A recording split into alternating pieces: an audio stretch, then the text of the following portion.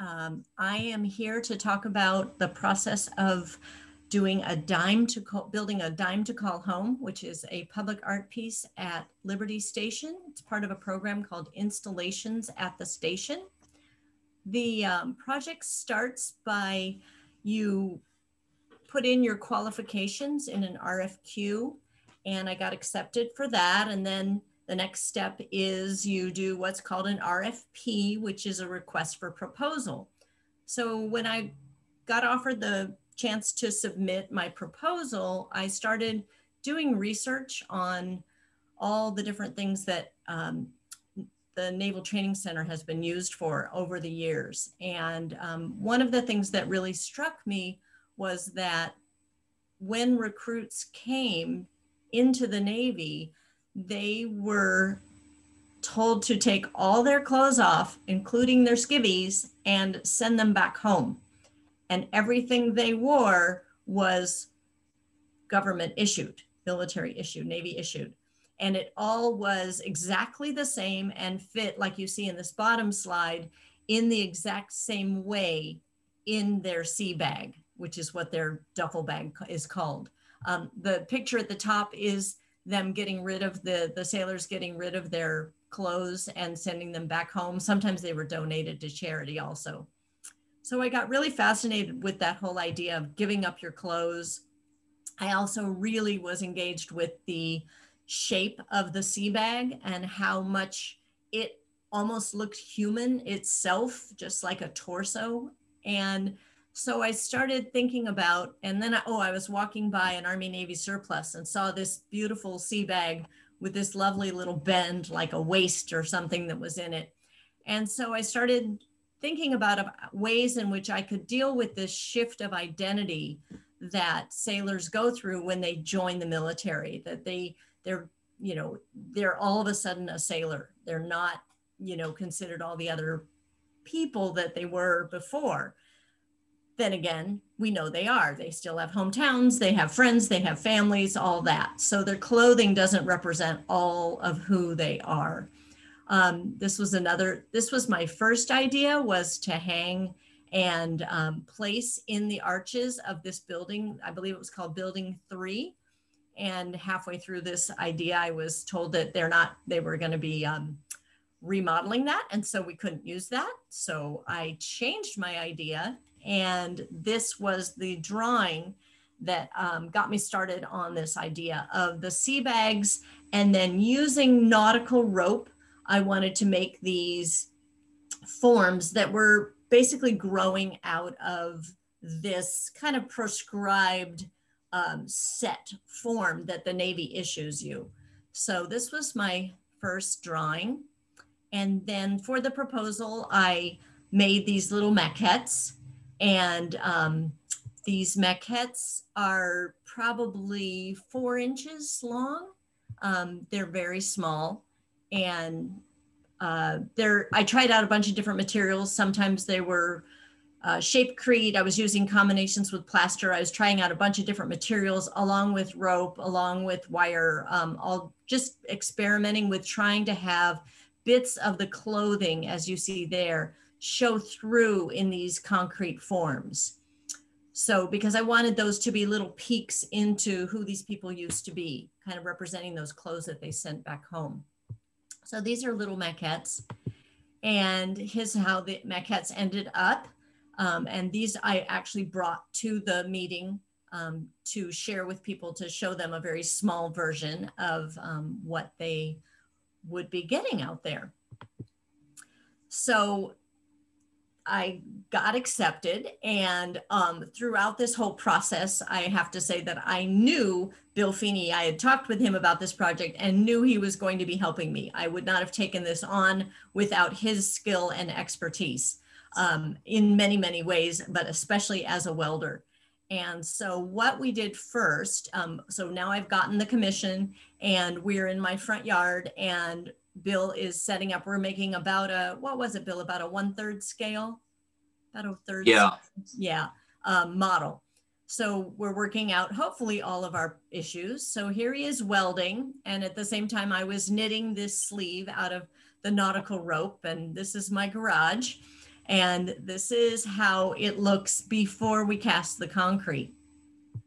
So then we cast the small bag with clothing in it with concrete. And I think this one set up really fast, but we were pretty happy with really our first try. I believe that was our first try. So here it is in my driveway. And that also made us, like everything, encounter a bunch of new ideas of problems and solutions and things like that. So we ended up then, and because we had to have an engineer sign off on this project, this is the drawing that started. We realized that it would be insanely heavy if we filled it solid with concrete. So, or cement, it's not concrete, it's cement. So we designed a foam interior. This is the base that's underground that holds it up, keeps it from tipping over. And then there's the wire structure inside. It's 1/4 inch steel. The knitted sleeves go over it, all this. So this goes to the engineer, who then gave us some other specs, and we didn't have to change a whole lot, but we had to change a few things and get all that signed off before we actually started making it. So this is so no one dies if they decide to climb on it or anything like that. So always good to know. So then we started into full-on production, and again, hilarious solutions. This is one of my favorites. We needed to have rings to go up, if you saw on that, the welded, on the welded frame. And how do you make circles? Well, you take a giant telephone pole that's in our backyard and you push it along, you attach the wire right in there, and Bill kicked it along and bent the wire around the telephone pole because it worked. These are for the smaller ones. Bill is the master inventor of gizmos and everything. And so this is the other one that formed the smaller wires. We basically had two, and then we would push some in and pull some out so that we had a nice variety of circular forms. So there's my favorite picture of Bill with all of those circles of wire. It was a joyous moment. In the meantime, also in my backyard, I am trying to knock down the super white quality of the nautical rope and make it look a little aged. So I've got my camp stove out there and a bunch of dyes, and I'm dipping them and I'm doing experiments and I'm trying out all these things. And this is definitely how it always goes when you're going there. Hang on, I've got a friend coming in there. Stacy's coming in. Okay. So here I am with the experiments along the way. And then this is how you dry them, is on your pergola in the backyard. And meanwhile, Bill is over on the other side of the backyard working on all this welding. I would say we did this about 2 days a week for what, about 2 months, Bill? Yeah, that sounds about right. Yeah, we were working.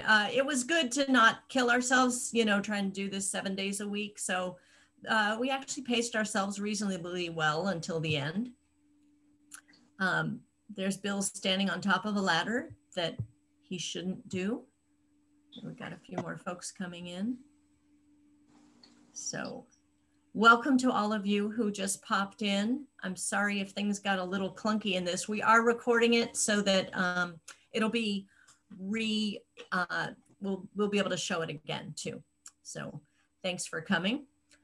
So here's Bill in the backyard finishing up one of the welded forms. And this, I think, is the 12-footer. And we'd bend them. Eventually, then we spray painted them too with Rust-Oleum. There was a lot of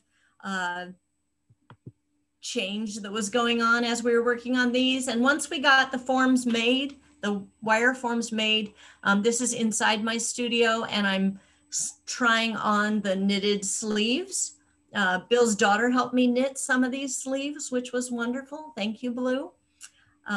So these are the dyed and knitted sleeves, and they are on these plywood bases that eventually came off, but at the time they were holding everything up. And so this is a look at the foam, the bag that we used on the inside that we filled with foam. We ended up using spray insulation foam to kind of fill that up so that it wouldn't be 2,000 pounds. And there's a nice shot of that spray foam. We just kept filling up in the bag.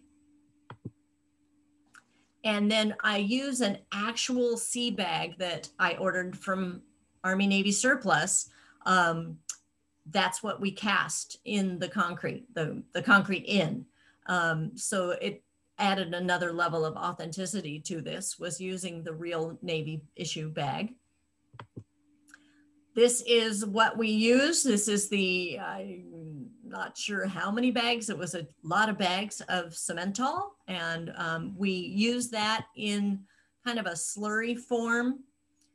Here's the bag. These are some other friends who helped out. This is Max, and there's Carrie right there, Max Lafano, Carrie Minicle. That's my husband, Kevin, back there.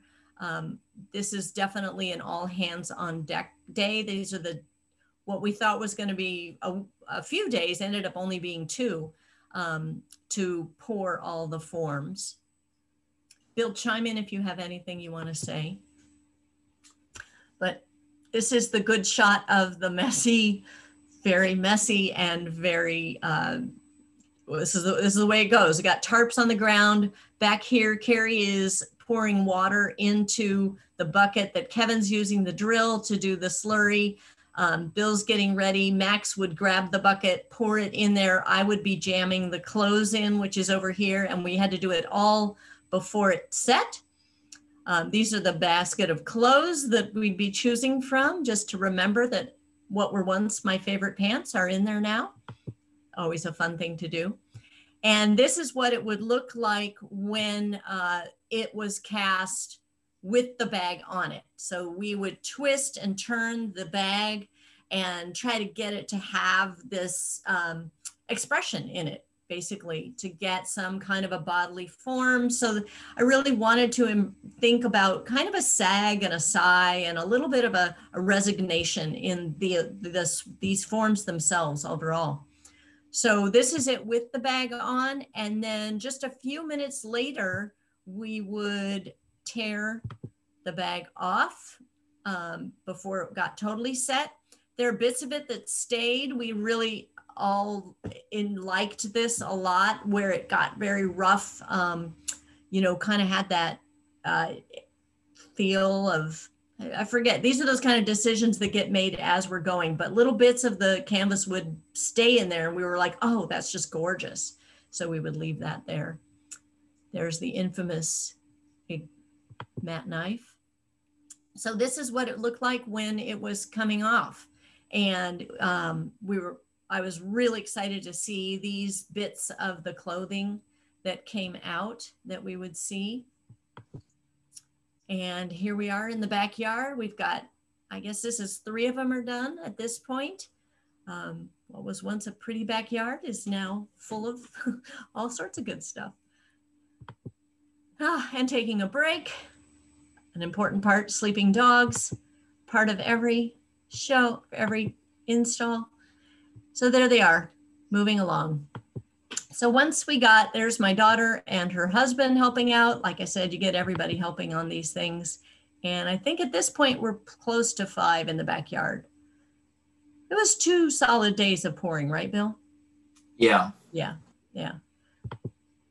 So there's another shot. I guess that's the same one. So then came the infamous, how do we get it over there?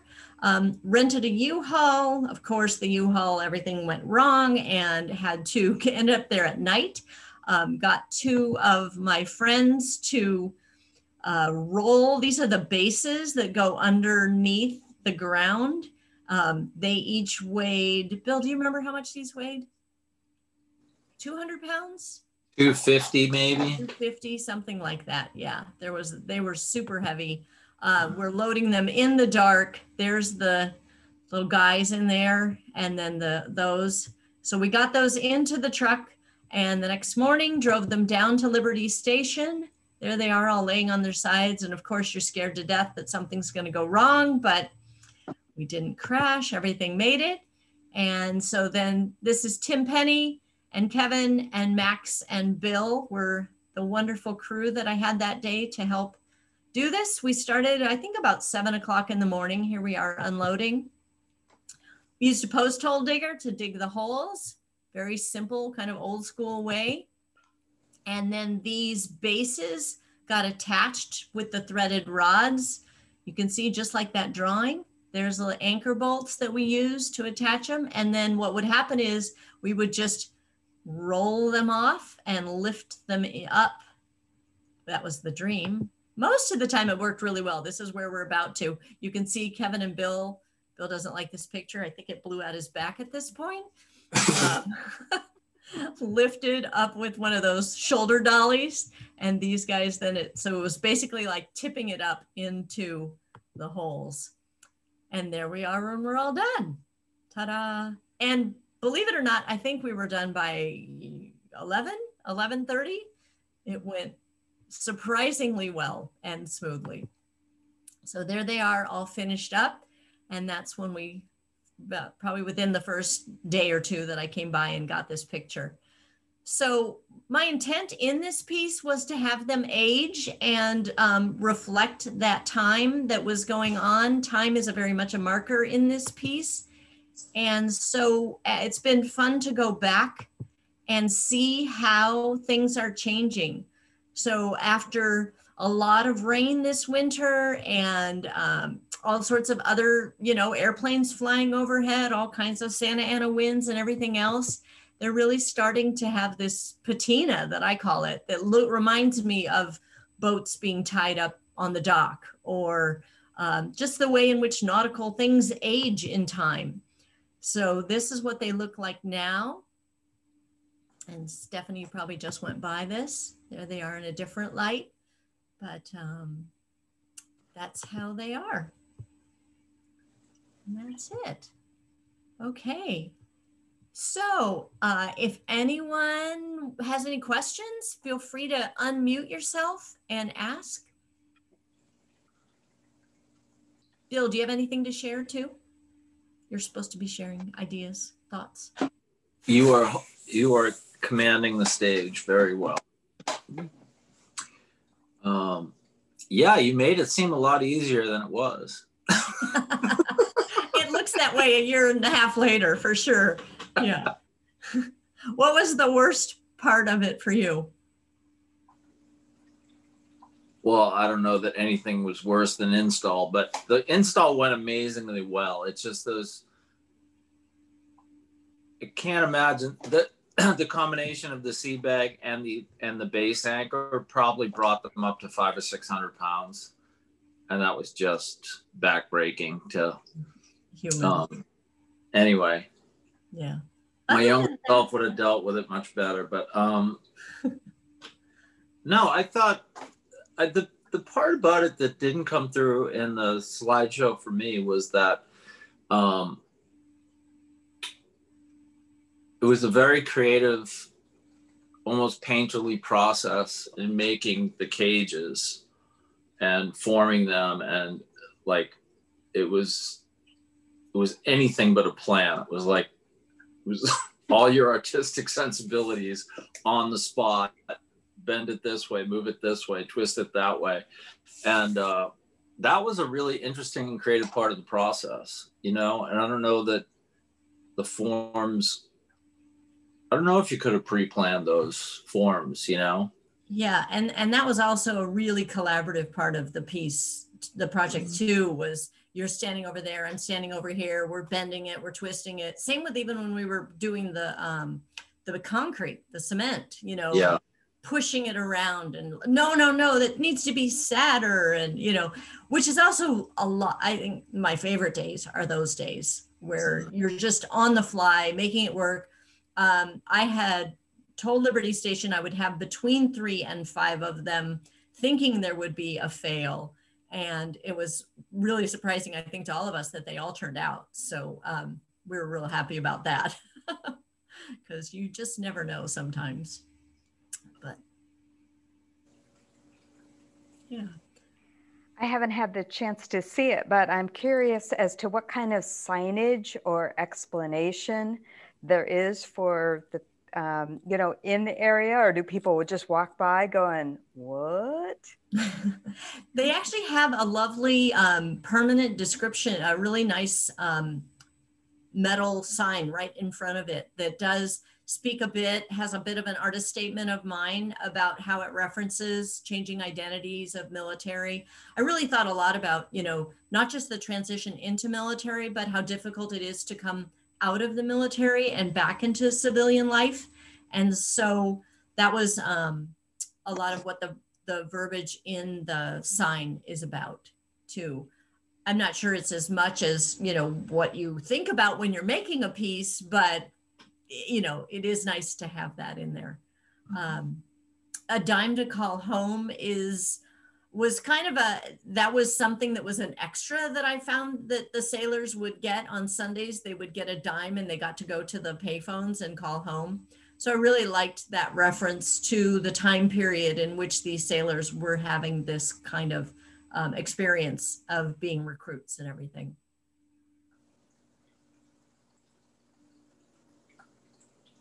Anyone else have a question?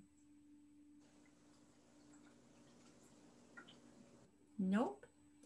Well, listen, I want to thank you all for joining me. I think it was a little bit of a problem getting on here, but this is recorded now, so hopefully we'll be able to revisit this chat again.